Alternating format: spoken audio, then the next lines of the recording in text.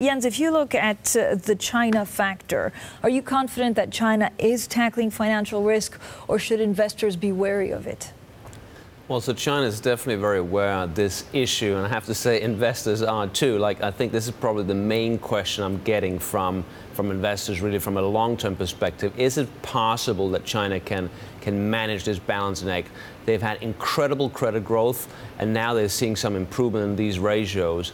But the key to sort of being successful in this balancing act really is that growth stays pretty strong.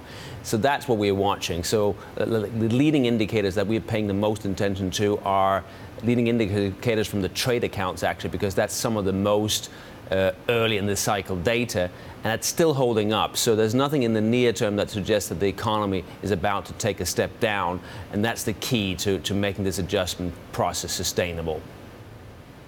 Conrad, Tom and I have been talking quite a lot about the leadership of China and the fact that President Xi now has more power for longer.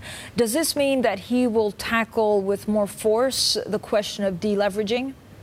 Well, I'm not sure about more force, because it's something that clearly they've been concerned about for some time, and I think with good reason, because it's not just some of the very good data that the BIS puts together on credit to GDP ratios, but it's things like off-balance sheet liabilities that I think are a concern. And if we were to bring this back to the U.S., that's this potential tail risk event for the U.S. Treasury market, because I think the Chinese have made it clear that at Davos, for example, the financial regulator, that they've learned from Lehman Brothers, and they are not going to let a banking crisis develop there. And they're sitting on a massive amount of foreign exchange reserves, and I think that's potentially where they'll go if there is a really bad event on the debt side in China.